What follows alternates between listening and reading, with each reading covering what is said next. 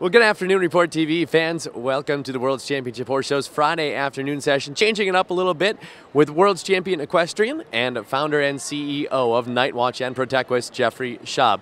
Jeffrey, we've seen NIGHTWATCH on the Jumbotron, we've seen it on the sideboards, on the back of the program. What is NIGHTWATCH? Well, thank you, Tuffy. NIGHTWATCH is a horse monitor.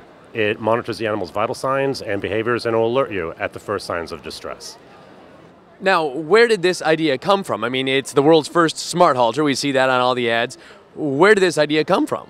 Well, unfortunately, this is a labor of love. About 2 years ago, actually this week, Wade's pleasure horse passed in the middle of the night, and it was the first of a series of catalysts to say, we can be doing better for these animals.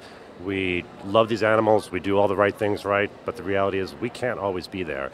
And this is designed to be there and to be our eyes and ears overnight in a trailer or in a large pasture where you can't be. Well, you say it's there to be there, to monitor. Well, how does it do that?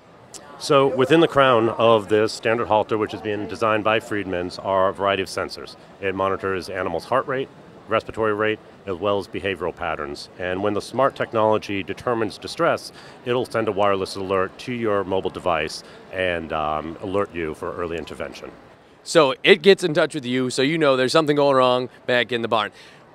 The genesis of this, obviously, the labor of love that you talked about. What was the process like of putting this together? I mean, from the initiation of the idea to today, where we're ready to kind of roll this thing out soon. Honestly, it's been stressful. Every day we're running on the foundation that we're building, but I've been fortunate to get in touch with the right people. We sponsored a research grant with Rochester Institute of Technology, who did a lot of the early analytical works with the algorithms.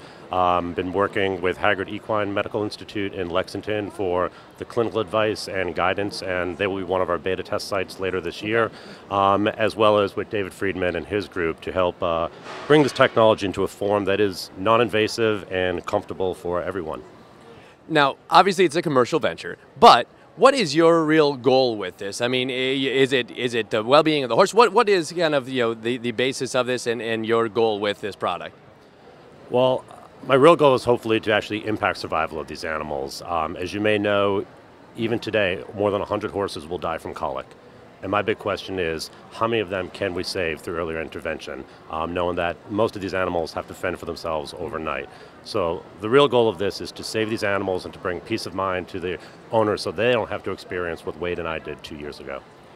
You talk about alerting the end user of a problem in the barn. How does that work? What is the kind of user experience for somebody that has this product? Yeah.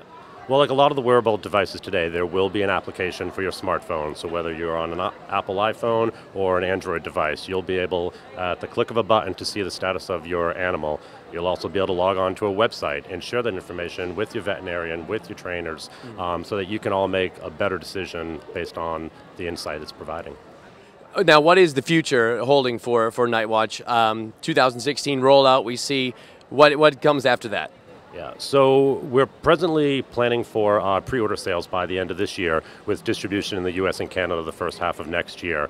We have a very robust R&D pipeline that we want to do other applications and new features and benefits of this. But I think the real power is going to come in about a year from two, when we can do offline analysis of this data to identify new markers of distress and identify which populations of our equine friends are at greatest risk. Yeah, it's awesome the way that it learns the horses. I mean, it's a great thing, and I appreciate what you've done. It's a service for the industry to have this available in the coming years. So thank you very much, Jeffrey, for joining us here with Report TV. I am Tuffy Owens.